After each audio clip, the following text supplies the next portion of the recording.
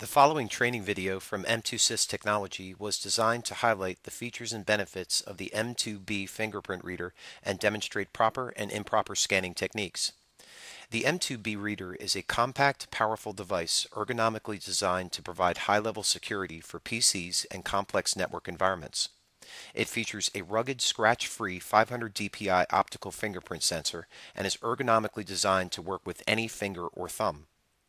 Characterized by its versatility for use in any scanning environment, the M2-B fingerprint reader is resistant to scratches, impact, corrosion, and electrostatic discharge.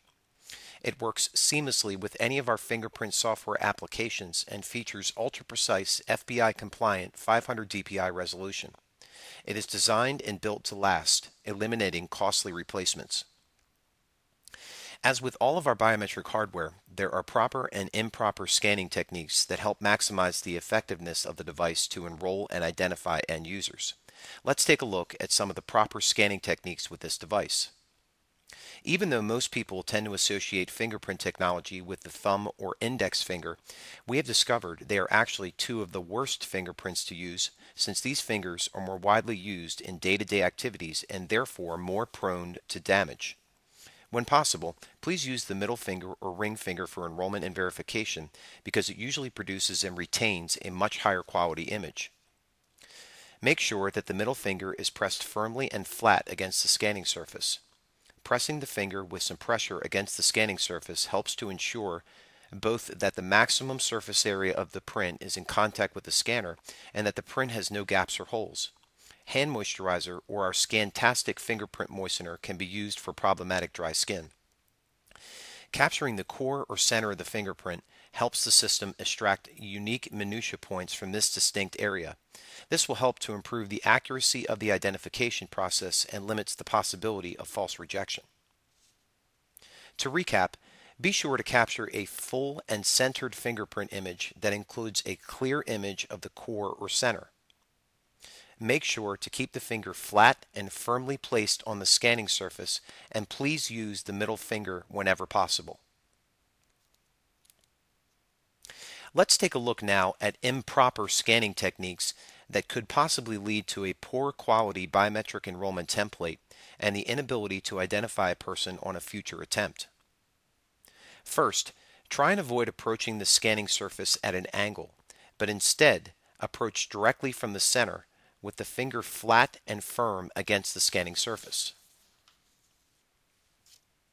Second, please try to avoid rotating the fingers on the scanning surface, as this may lead to the system not finding similar minutia to accurately identify a person and may return a false rejection message. Third, please avoid standing a finger straight up on the surface, as this may also result in a poor quality scan and subsequent false rejection of an end user.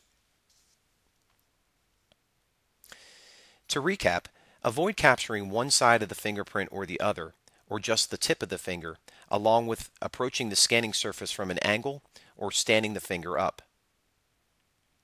Also, please make sure to avoid pressing lightly on the surface. All of these conditions could result in a low-quality biometric template and failure of the system to identify the end user. Note that in this example of a poor quality enrollment, the end user did not press firmly enough on the scanner, resulting in image quality gaps and a scan that would not be acceptable. There are also certain limitations to be aware of. These limitations are in addition to the importance of image quality during enrollment and identification, as explained earlier in this video. First, damaged fingers that include cuts, very rough or dry skin, can sometimes have an effect on image quality. Rubbing the fingers together or using lotion can help, but if a particular finger just will not work during enrollment, simply use another finger that does work. Second, the elderly and children may have difficulties enrolling with the fingerprint reader. Using moisturizing methods described earlier can help, and it is recommended that children under the age of 5 utilize their thumb to capture as large a surface area as possible.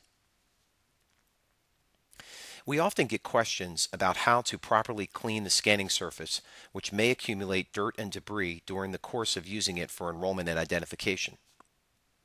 It is recommended that the scanning surface be cleaned with a piece of Scotch tape, sticky side down, to lift any dirt or debris from the scanning surface, as demonstrated here.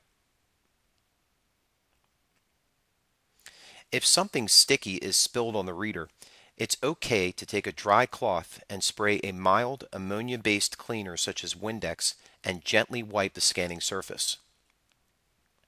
To review, in most cases a piece of Scotch tape can be used to clean the scanning surface, but for tougher dirt and debris, it is okay to spray a mild ammonia-based cleaner on a dry cloth and gently wipe down the surface area. Do not use industrial-based cleaning solvents on the scanning surface, as this can damage the sensor and is not covered under warranty. For more information on any of our biometric hardware and software solutions, please contact us through our website, phone, email, or through one of our social media channels.